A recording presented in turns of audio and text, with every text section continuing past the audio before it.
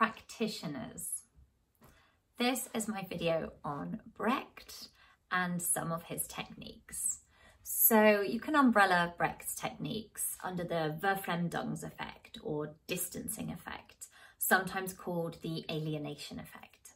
So he had lots of techniques that were designed and developed to distance the audience, to push them away. This is very different to most pieces of theatre that you watch, or indeed films and movies that you watch.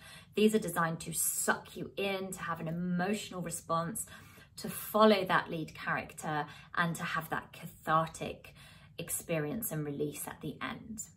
So Brecht wants the absolute opposite of that. He wants you to stop, stand back from the action and think, why is this happening? Rather than, oh dear, this is very tragic, I'm very sucked in to this action. He wants you to consider, why is it happening? So there's a few things he does to make sure that happens. He will tell you what is going to happen before it happens, so that you are not thinking, oh, what happens next?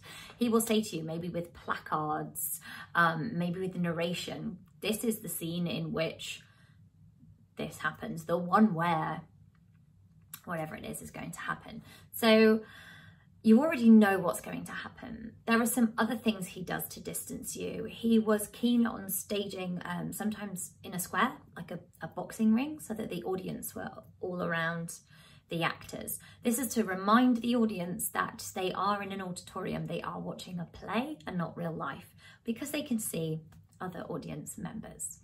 Another way he would do that would be to have some house lights on, not dim and blacken the audience, so let them be aware that there are other audience members around them.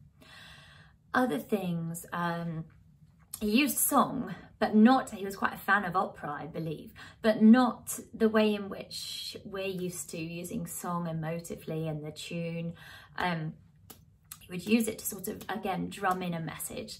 His plays were very political. They had a political message, and ideally wanted you to go out thinking, oh gosh, I need to do something about that. Not just, oh, isn't that terrible, or wasn't that tragic?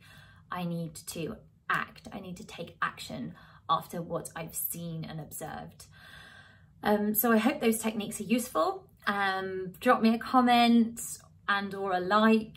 Let me know if there are some other techniques that you'd like to know. There are loads of other Brechtian techniques. There are loads of other practitioners. Please let me know which ones you'd like to hear about.